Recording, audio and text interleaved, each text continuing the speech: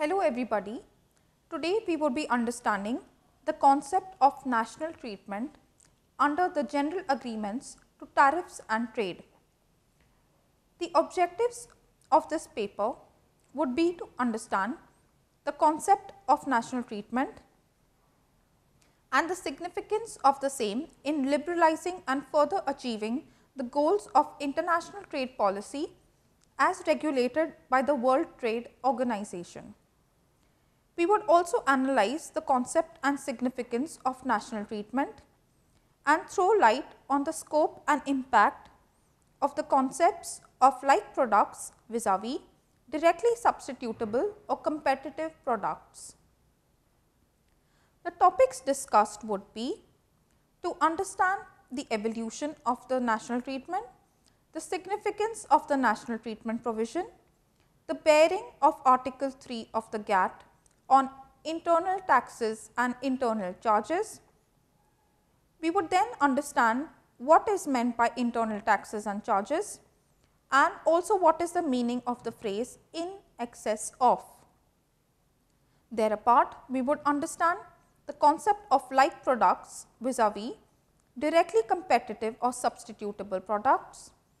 We would understand the concept of directly competitive or substitutable products. We would also understand what Article 3 Clause 4 and its bearing to regulatory measures in the form of laws, requirements and regulations. What are internal quantitative regulations, the exceptions to paragraph 5 and the allocation among external sources of supply means.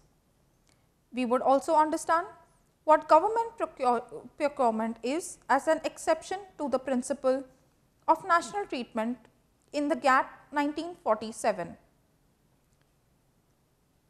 The principle of national treatment is expressed in Article 3 of the GATT 1947 and is one of the core principles of the GATT and the international trade regime. Like the term suggests, the principle endeavours to provide equal treatment to goods that originate or are being exported by foreign countries and like domestic goods. What is the difference between national treatment and the most favoured nation treatment of the GATT? Where on the one hand, the principle of most favoured nation endeavours to provide equal treatment to like products or goods belonging to member nations inter se, the principle of national treatment delves to provide equal treatment to like goods of foreign nations vis-a-vis domestic goods. Now, we would understand the scope of national treatment in the GATT. The national treatment principle elucidated in the GATT reads that contracting parties recognize that internal taxes and other internal charges and laws, regulations and requirements affecting the internal sale, offering for sale, purchase, transportation, distribution or use of products and internal quantitative regulations requiring the mixture, processing or use of products in specified amounts or proportions should not be applied to imported or domestic products so as to afford protection to domestic production. The significance of this principle is that national treatment endeavours to prohibit discrimination both in the forms of de jure and de facto discrimination between domestic and imported goods and services that are alike. In essence, the principle of national treatment seeks to promote trade liberalization. With this, the principle of national treatment sought to provide tariff concessions to countries in general as against limiting them to countries that had negotiated for the same. Now, we would understand the mandate of this principle.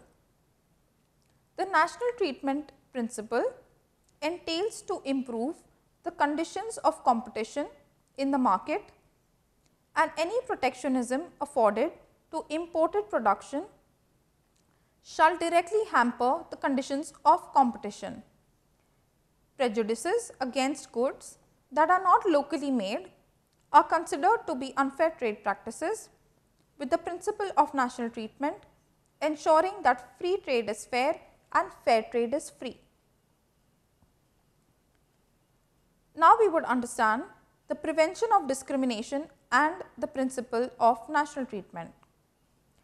The principle of national treatment seeks to ensure that imported goods are not subjected to any discrimination in the country of importation by ways of measures either in the form of internal taxes or internal charges, and laws, regulations and requirements are not applied in such a manner so as to afford protection to domestic production. What is the bearing of Article 3 of the GATT on internal taxes and internal charges? The terms internal taxes and internal charges refer to the taxes and charges applied by means of a governmental measure once the goods in question have crossed the boundary and entered the jurisdiction of the importing nation. Therefore, internal taxes refer to the taxes applied once the imported goods have entered the boundary of the importing nation, and taxes need to be levied for the sale of the good. For instance, applied taxes, specific taxes and ad valorem taxes are common examples of internal taxes. At the same time, service tax and value added tax of VAT is also a common example of taxes. On the other hand, internal taxes, or rather internal charges, are the charges applied for the sale, purchase, transportation or storage of the imported good in the jurisdiction of the importing nation. Now, we would understand what is the scope of Article 3, Clause 2 of the GATT 1947. The principle of national treatment set forth in Article 3 of the agreement forming the GATT states that internal taxes and internal charges shall not be so applied to imported products so as to be in excess, directly or indirectly, of domestic products, and also these shall not afford protection to like domestic goods. Now, we will understand the first sentence of Article 3, Clause 2. The first part of paragraph 2 is the first sentence, which states that the products of the territory of any contracting party imported into the territory of any other contracting party shall not be subject directly or indirectly to internal taxes or other internal charges of any kind in excess of those applied directly or indirectly to like domestic products. What is the meaning of the phrase in excess of? The first question is whether the products in question are like. The concept of like products with reference to the principle of national treatment set in Article 3 of the GATT 1947 is similar to that in the most favoured nation treatment set in Article 1 of the GATT, elucidated in the previous module. However, for the purpose of the discussion of this module, the concept would be discussed in brief again.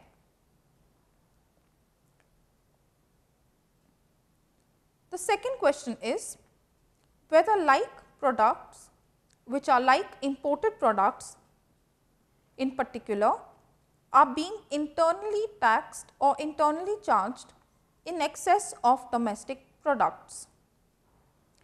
Once it has been ascertained that the products in question are like, one must next examine whether the like products have been internally taxed or internally charged at rates in excess of that which are being charged to domestic goods. While ensuring that internal taxes or internal charges are not applied in excess, the principle of national treatment in GATT ensures that even the slightest difference in the amount of taxes makes the measure illegal. The exception of de minimis hence is not a valid exception to the principle. Internal taxes and internal charges, on the other hand, must be different than that applied to similar goods. The second sentence of Article 3, Clause 2. The second part of Article 3, Clause 2 states that apart from restraining the application of excess internal taxes and duties towards imported like products, no contracting party must additionally apply internal taxes or other internal charges to imported or domestic products in a manner contrary to the principles set forth in paragraph 1, that is, to afford protection to domestic products. What are the connotations of Article 3, Clause 2? Article 3, Clause 2 means that even when a contracting party has satisfactorily fulfilled the first criteria, it must in addition successfully provide that the internal taxes or internal charges have not been applied in a manner that would distort the competition in favor of the domestic production. To this effect, the panel in Argentina Hides and Leather noted that the intention of Article 3, Clause 1, the first sentence, is not to directly impact internal charges or internal taxes directly as policy measures, but rather ensure that their operation does not in any manner have a direct impact on competition between domestic or imported products. We would understand the implications of Article 3, Clause 2 with the help of the US automobiles dispute. The contentions of this case were that the question before the panel in the above mentioned dispute was whether certain products that were being imported to the United States, which were above US dollars 30,000, were in any manner different to those being sold below US dollars 30,000 in order to be considered as luxury products and hence be subject to a different and higher tax. The allegations by the European Union were that in the concerned dispute, EU alleged that the US was taxing certain luxurious products such as boats, aeroplanes, fur and the like sold above the threshold limit of US dollars 30,000 at 10% in excess of the retail price, and that such products were similar to or like products being sold under the said amount of US dollars 30,000.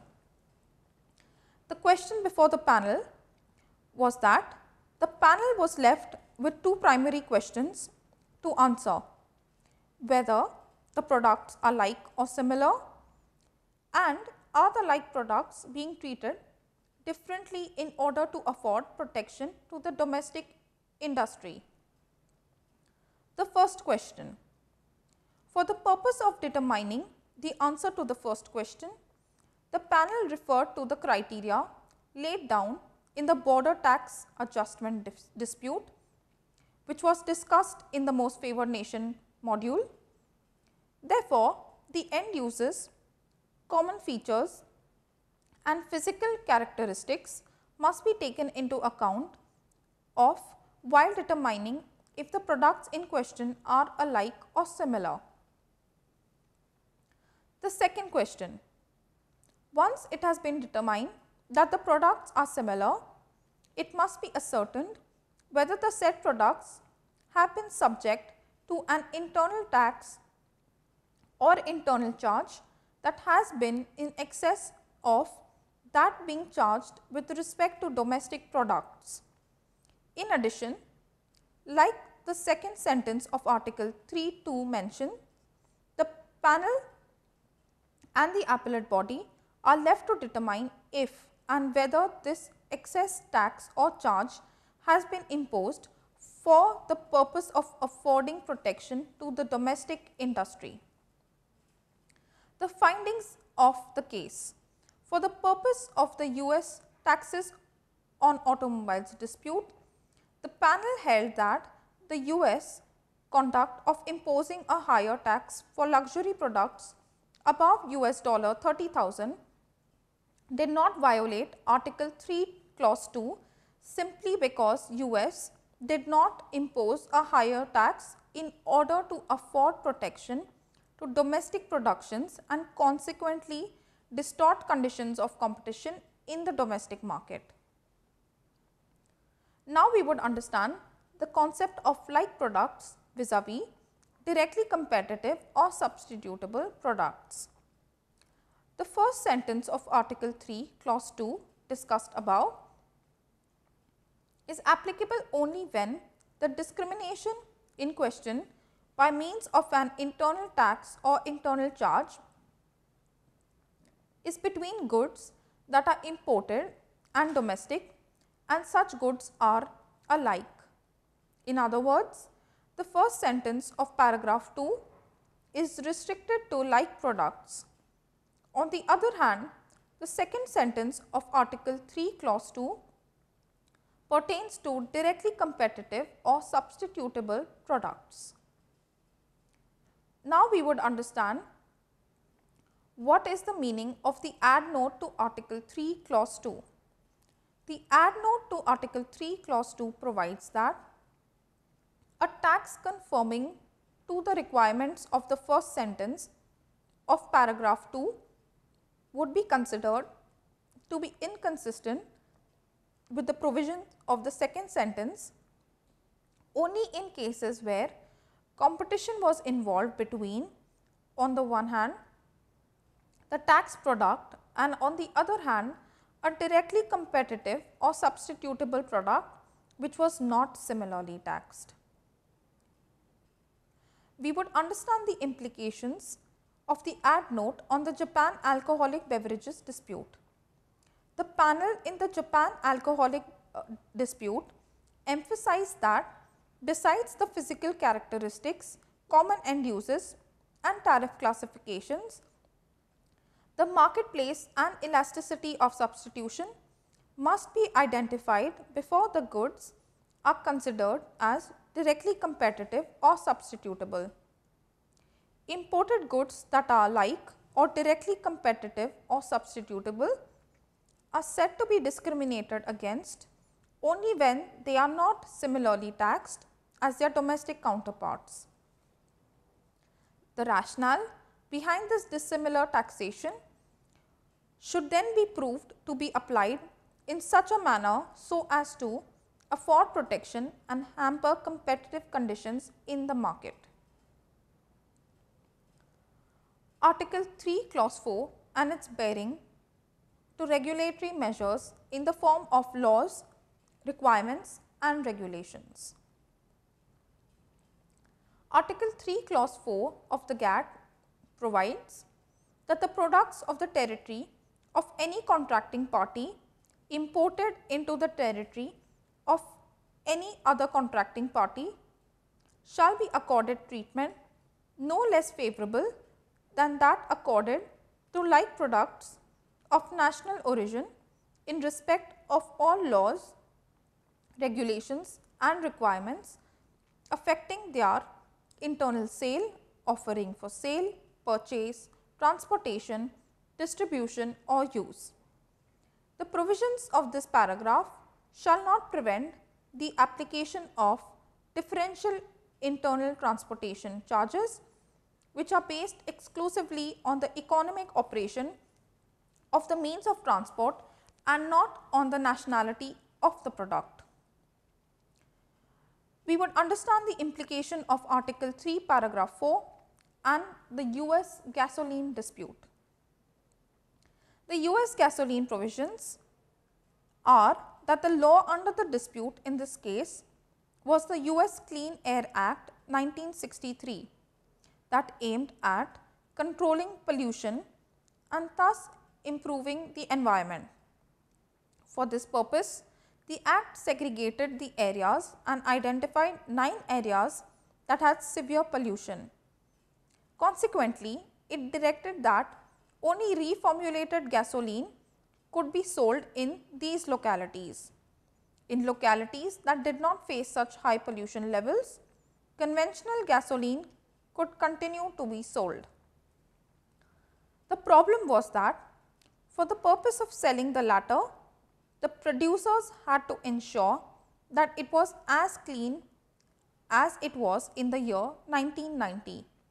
To that end, the year 1990 was the baseline to which both conventional and reformulated gasoline was supposed to be compared to in the future. For the purpose of comparison, a domestic refiner that operated for a minimum period of 6 months in the year 1990 was permitted to establish a refinery baseline to produce gasoline similar to that in the year 1990. The consequences of the Act was that a refiner was permitted to use any of the methods, namely using the quality and volume of the gasoline produced in 1990 or the data of the blend stocks and records of the gasoline in 1990, in the event that conforming to the first method is impractical and unachievable, or thirdly, the data on the quality of the blend stocks of gasoline post 1990, and this method may be used only when conforming to any of the above two methods is impractical for the refiner. The issue of this was that domestic producers were permitted to use any of the 3 methods. Consequently, Venezuela and Brazil urged that the Clean Air Act had violated the principle of national treatment because it imposed different and more stringent conditions for foreign producers. As a result, foreign producers interested in exporting gasoline to the United States were required to make expensive changes to their refineries in order to comply with the first method. The findings of the panel. The panel noted that imported and domestic gasoline as similar in physical characteristics and its end uses. In addition, the Clean Air Act was a law by virtue of Article 3, Clause 4 and created certain rules and requirements to be followed, failing which defaulters would face a penalty. To this end, the panel requested the US to bring its law in conformity with the international obligations under Article 3, Para 1 and Paragraph 4. The implications of Article 3, Paragraph 4 on the Korea dispute. The panel analyzed a Korean law requiring 2 retail distribution systems for the sale of beef, one for imported beef and the other for domestic beef. Accordingly, a specialized imported beef store can sell only imported beef, while another retailed can sell only domestic beef. A supermarket may, however, sell both domestic and international beef. The dispute was that post 1990, Korea promulgated a dual retail system, whereas retailers had to choose the type of beef they desired to sell domestic or imported. In the result, most retailers prefer to sell domestic beef, hampering the sale of imported beef. Gradually, a new retail system was incorporated to provide for the sale of imported beef. The new retail system nevertheless resulted in merely approximately 5,000 shops selling imported beef as against approximately 45,000 shops selling domestic beef. The findings in this dispute was that the panel in this case held that the treatment accorded to imported beef with the introduction of the dual retail system by the Korean law and regulation is less favorable than the treatment given to like domestic beef, a finding that was upheld by the appellate body. Now, we would proceed to understand internal quantitative regulations and Article 3 Clause 5. The principle of national treatment provided in the GATT 1947 additionally prohibits the application of internal quantitative regulations. In other words, in the event a contracting party of the GATT mandates an importer to use a certain amount of domestic product as intermediates during the production of the final products, the former would said to have violated the principle of national treatment. To this end, the principle prohibits a contracting party from making it mandatory for importers to make use of the domestic supplier either as specified amounts or proportions as part of mixing, processing or use of the products. The exception to paragraph 5 is that the application of an internal quantitative regulation by a contracting party by means of screen quotas for cinematograph films is permitted and does not lead to a violation of the principle of the national treatment under the GATT 1947. Screen quotas are quotas that are applied by domestic industry for exposed cinematograph films, stating that domestic films must be run for a minimum number of hours per year per theatre in order to protect the domestic cinematograph industry. The allocation among external sources of supply and Article 3 Clause 7. While the previous section dealt with the existence of internal quantitative regulations in order to support and allocate sources from the domestic industry, Article 3 Clause 7 pertains to the allocation amongst external sources of supply. In other words, the difference lies in the fact that paragraph 5 pertains to allocation amongst domestic sources, whereas paragraph 7 pertains to allocation amongst foreign suppliers. What is government procurement as an exception to the principle of national treatment in the GATT 1947? Government procurement is based on the postulation that governments may have their own preferences in certain matters essential for the purpose of governments such as rail, roads, airline, etc., and may in the process hire its own choice of suppliers. Article 3 Clause 8 of the GATT gives due recognition to this need of the governments by stating that the principle of national treatment is not applicable to laws, regulations or requirements governing the procurement by governmental agencies of the products that are exclusively for governmental use and not for commercial resale or even for use in products that are commercially sold. The exceptions to paragraph 8 are that government procurement has been given a legal effect by means of a law, regulation or requirement, as a result of which such government agencies decide to buy products in violation of the principle of national treatment, for instance, by procuring by exclusively domestic suppliers or by insisting that certain amount of imports contain a certain amount or certain percentage of domestic products as intermediates.